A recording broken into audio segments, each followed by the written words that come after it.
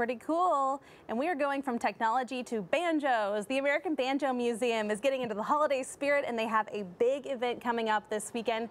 You're going to want to check it out. We have Johnny Baier with us this morning. He's the executive director of the museum. Thanks for coming by this morning. Wouldn't have missed it for the world. And your banjo, does your banjo have a name? It's called Gibson. There we go.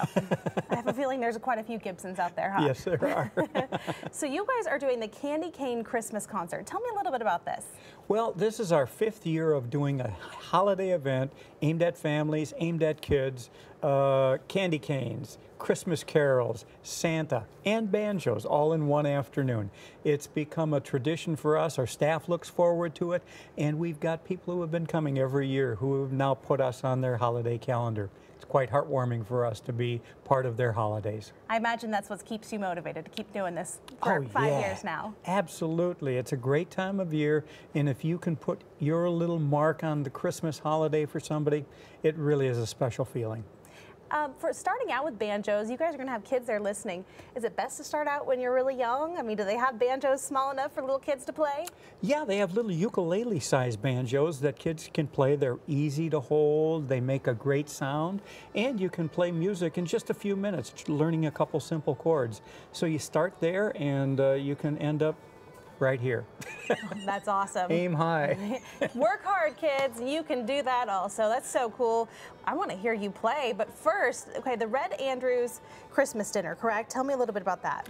Well, it's an ongoing holiday outreach from that group.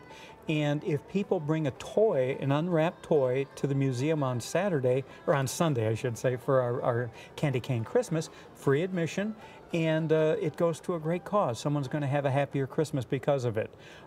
This has been, like I say, something we've supported. It's been our target charity for that event since the beginning. And you work with Lucas. Yes, I do. What's that like for you? I'll ask you. What's it like for you? It's about the same for me. Never a dull moment. Well, he's a great guy. He's a funny guy. He's a nice person, and he's a wonderful banjo player and entertainer. He'll be part of our program on Sunday. Remember, Sunday, folks, Lucas is going to play the banjo and do what Lucas does best, and Santa's going to be there. I'll play a little bit of banjo, and the Okie Dokie Banjo Band is going to lead things off. So we've got a full afternoon of banjo and Christmas music. The Okie Dokie Banjo Band. I like that. Can you do a little something for us? Sure. Little taste? Will you sing? I hate to put you on the spot. Oh boy, you don't want me to sing. Jingle bells, jingle all the way.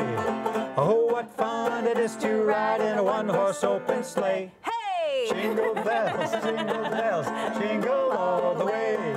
Oh, what fun it is to ride in a one-horse open sleigh. How about that? You're the first guest today that has actually sang for us, so you're #1 and played the banjo.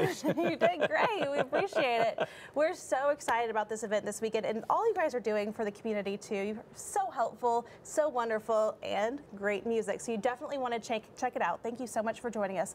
Where can people go to find more information? I'd say AmericanBanjoMuseum.com. Nice and easy. Yep. Nice, easy website. Well, thank you so much. You're welcome. We appreciate your time. Merry Christmas to you. Yeah, Merry Christmas to you and your family as well. It was wonderful meeting with you, and keep Lucas in line for all of us. We do that every day. All right, we'll be right back.